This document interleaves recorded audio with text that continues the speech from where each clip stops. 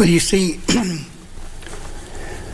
in Rwanda, the governors are civil servants. You don't need to get elected. Does democracy work anywhere in the world? And the answer is no.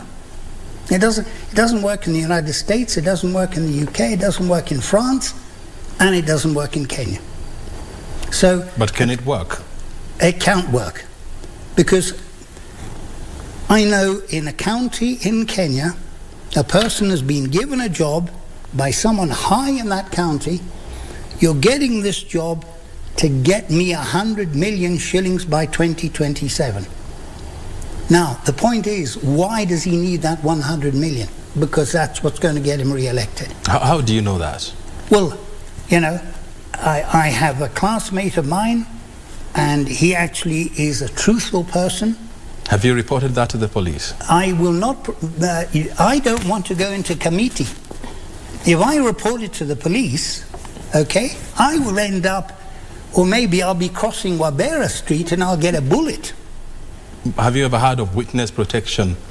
Have you ever heard of, you know, the lady who was crossing Wabera Street and died because she was a whistleblower? This is the reality. The point, Whitney brought up a very, very important point. All the counties are doing this, you know, registration.